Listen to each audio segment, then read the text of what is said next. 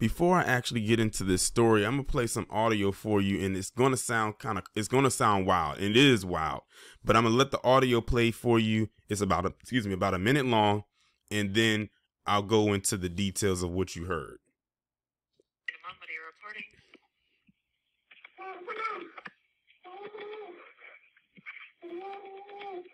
Hello?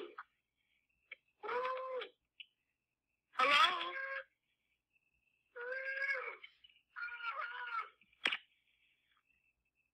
Can you hear me?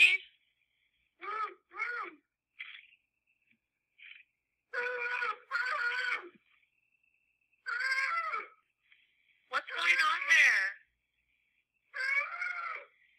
Okay, I'm gonna get help started to you. Hold on for me for just a second. Do you know the address that you're at? If I said it? Are you at...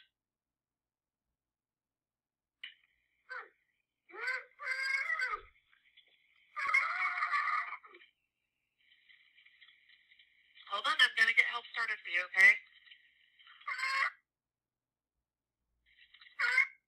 Okay, so you just heard that 1 minute audio right there. Now, if anyone works inside of a police station where they're getting a call like that, of course they're gonna wonder what in the world is going on. They might think someone's doing a prank call or a crank call, and they're not gonna take it seriously. Luckily, in this woman's case, who you see on the right, whose name is Young An, luckily her call was taken seriously. Now, what you just heard was a woman making a very serious distress call to 911 using her Apple Watch because her husband, who's the guy on the left, whose name is Chae Kyong, buried her alive.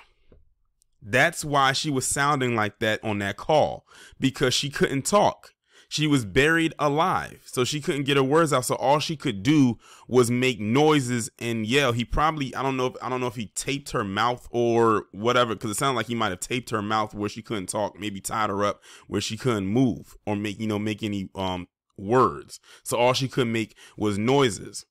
Now, luckily for her, she had on her Apple Watch and she was able to dial 911. And also lucky for her, she wasn't buried deep enough where she would have lost the connection. So this woman is extremely lucky to be alive. But now I'm going to go ahead and get into the article itself. Young An, age 42, is the woman, was allegedly attacked by her husband, Chae Kyong, age 53, who was the man on the left, in her home on October 16th after they spoke about their ongoing divorce and finances. So now we kind of have a motive of, or at least a launch pad of where this whole thing started at. Chae allegedly punched Young multiple times before binding her eyes, hands, and body with duct tape. Before Young was driven into the woods near Lacey to be buried, she managed to contact 911 and send a notification to her emergency contacts using her Apple Watch. So this woman was almost buried alive by her husband when she made this call.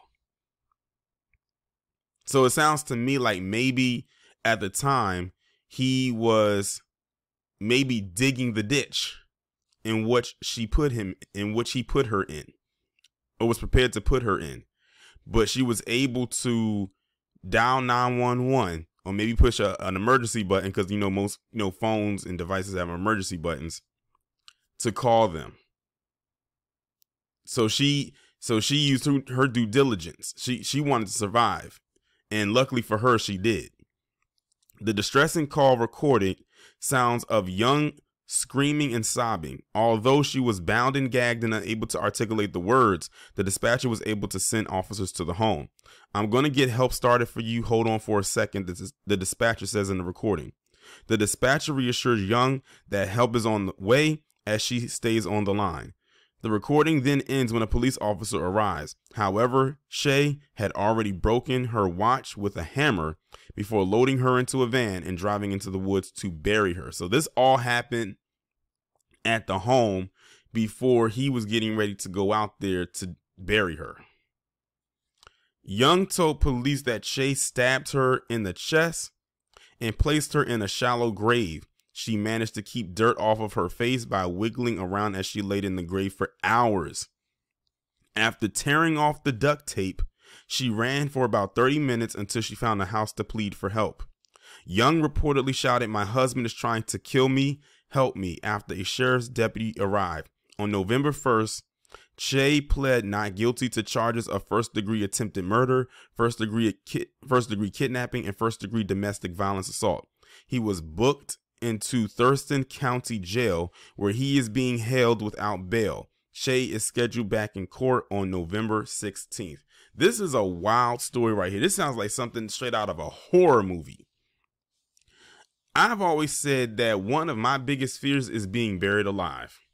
Because imagine you're like in a small space, you can't move, you're probably, duct tape or, taped up, tied up, and you can barely move. It kind of reminds me of, for those of you who've seen it, the movie Kill Bill Volume 2, where they buried her inside of the box and she had to punch her way out of the box. Now, we know that's just a movie and whatnot, but still, to be buried alive is one of the scariest things, because it's just you in a small space in the dark and you can't see a thing.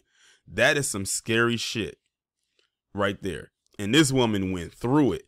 This guy literally, they say he stabbed her, tied her up, took her out to some area and began to, and buried her alive. But luckily for her, she was able to make that call before her husband got wind of what she was doing and broke her Apple Watch. And, she's alive. If she didn't have that watch on, she most likely would have been a dead woman. And like I said, it seems like the launch pad of this whole situation, it sounds like it says they was going through a divorce and some finances. So now we kind of see where this pretty much kicked off from and where it's stemming from. This guy is absolutely insane, again, because he pled not guilty to all the charges that he was hit with, even though he's very, very, very guilty of all the charges he's been hit with. This guy tried to kill his wife multiple times. Once by stabbing her, but I don't know that they specify where she got stabbed at. Then he tried to bury her. Like, come on. You are guilty as all hell. And I hope that when he does get found guilty on all charges, that they throw the book at his ass. Now, this right here, I don't know if it's going to get, well, shoot, for all those first-degree charges, he might get a life sentence. And he should. That's crazy. But before I end this video off, I have to ask the commonality question. Is the AAPI going to talk about this? They always have something to say when it comes to black people, but are they going to say something about this? I find it very interesting that a lot of those quote-unquote anti-Asian hate crime pages, they slip when they are in the wrong or when there's crimes committed against themselves as far as proximity goes. And they always like to talk about black on black crime this and black on black crime that. Well, here's a story where it's clearly Asian on Asian crime, and this time it's a domestic incident because it's between husband and wife. And it's crazy because this guy apparently was trying to get rid of his wife, all because maybe she wanted a divorce or maybe with some financial things going on her end. I'm not entirely sure. Well, where he's headed, I'm almost certain that a divorce is definitely inevitable.